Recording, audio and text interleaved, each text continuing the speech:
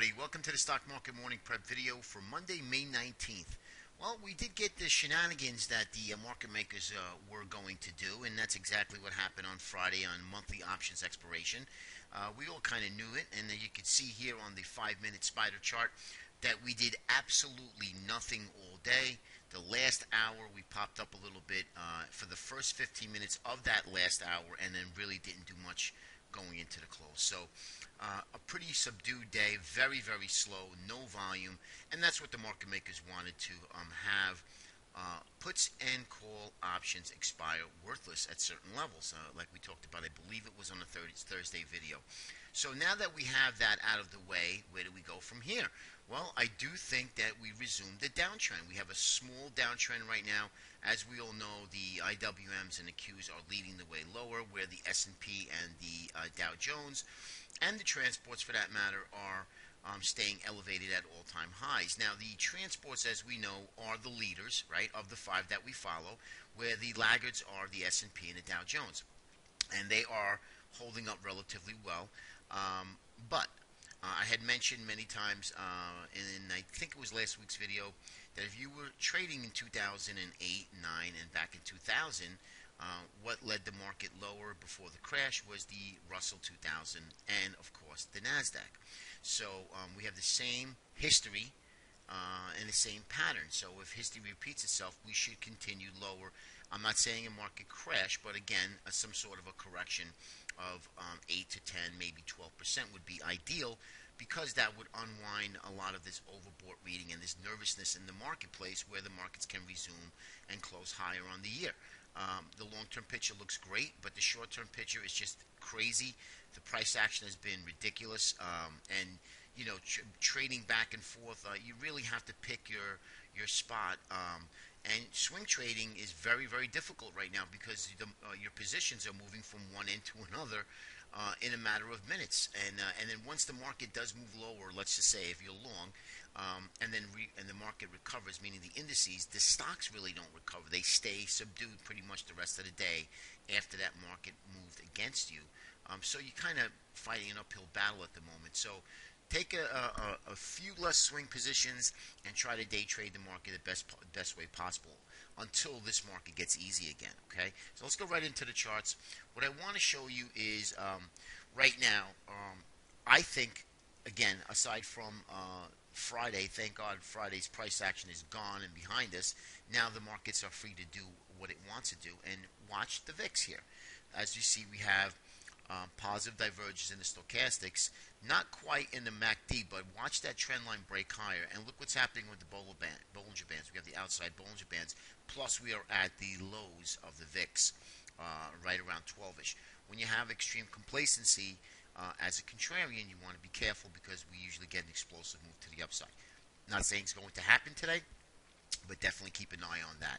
Now, if we do have a risk-off type of environment, watch the gold. I mean, gold here is in a precarious situation. We have a symmetrical triangle right in the middle of the big move on a daily chart, so not so great. But remember, the symmetrical triangle doesn't tell you which way it wants to go, break down or break out to the upside. So I would wait for the break and then follow price action on gold. And I think gold's going to break higher. The way the market is looking to more and more to the downside, the more I feel gold will put on that bid for a risk trade, a safety trade, safe haven trade to the upside. And again, it would be short-lived, because gold in the bigger picture is in a downtrend and is still in a bear market here. Remember, the 8 to 21 crossed over back in 2001, and we have been in a bull market ever since, until just recently, the end of 2000. I think beginning of 2013, we crossed back to the downside, and we've been in a bear market ever since. Okay, so the bigger picture is still lower until it breaks back above on the monthly chart. But the short-term picture, I could see an easy move of 60, 70 points in gold to the upside, at least even challenge this high here. Okay, so keep an eye on gold. I'm watching gold. I'm watching a couple of sectors. I'm not putting out the sector watch at the moment. I want to concentrate on more of the indices, on where we're headed. Once we get a true direction, then we can play more of the sector charts. Okay, so that's why I've kind of stepped aside right now for the last week or so, because I just want to concentrate on which way this market seems to be headed. Okay, now let's take a look at the ZB. And what I did was, as you know, we have an inverted head and shoulders here, left shoulder, head, right shoulder. Head and shoulders target comes out to 142.27 in the bonds. And what I did do is I took an easy low to high from here to this previous low. I got a 1272 extension for the next target. And and if you look at the 1618, it coincides perfectly, right to the tick of the head and shoulders pattern target of the inverted head and shoulders pattern. So this is perfect. This is actually lines up perfectly to where this bigger picture target would be on the in the inverted head and shoulders target. And remember, something weird is going on. We have yields continue to drop, bonds continue to be well bid. They are the smartest guys in the room when it comes to investing. You have to take note of this. This is not anything to write home about here. This is serious stuff. And I think that bonds are in a short squeeze. We looked at the commitment of traders reports last week, and bonds are heavily shorted by the crowd. When I mean the crowd, the retail crowd, because it's been working for so long. I think bonds have started a short squeeze, and I think that the bonds are starting to move higher into these two extensions. And if we see the bonds continue to move higher, what's going to happen? We're going to have money come out of equities. There's no two ways about it, okay? So just be careful here. If you're a longer-term investor, while the VIX is so cheap, it's okay to buy protection to ride out that storm, you know? All right, now let's take a look at the Japanese yen. As you can see, Japanese yen, again, spot yen well bid, inversely correlated. We have an inverted head and shoulders. And what I'll do tomorrow is I will put a Fibonacci extension to see where we are, where our targets would be. Now remember, the next hurdle is going to be this cluster right here and the 200-day moving average. But if we take that out with a vengeance, guys, I'm telling you, I'd say watch out below. Again, with yen and bonds moving higher and VIX at the lows, it's just a recipe for a nice big move to the downside. Okay, and again, we're on that seasonal time of year where the markets are vulnerable to any type of a small correction. And again, I'm talking about a correction. I'm not talking about a crash, okay? Next, the ES. We are down now, as you can see, 9 handles. So what happened from Friday's big move at the end of the day to now? Well, pretty much, again, market makers want to keep this market elevated, especially on an options expiration monthly. So there you have it, okay? So now we had weakness at least going into the opening. We'll see what happens today if the market gets bid up. But if we continue to move lower and we close pretty much on its lows or near the lows, then I think you'll have some follow-through weakness for the rest of the week, and then we'll have to reevaluate.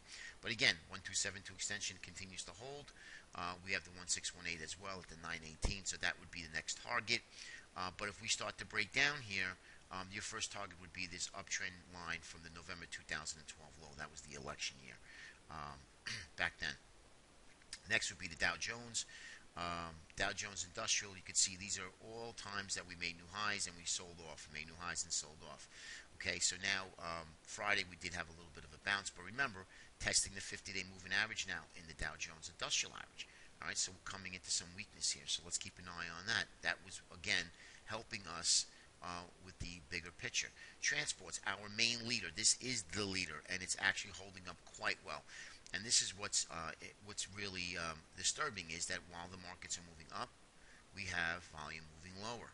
Okay, we have sell-offs that come in with heavier volume. You can see distribution days are extremely high, where we have accumulation days extremely low. So we had no volume on Friday, yet the markets were had hold up pretty well. So again, guys, just a word of caution here. Be careful. We have market divergence here. Now look at the IWMs. This is not a bullish chart to say the least, right? We're below the 200.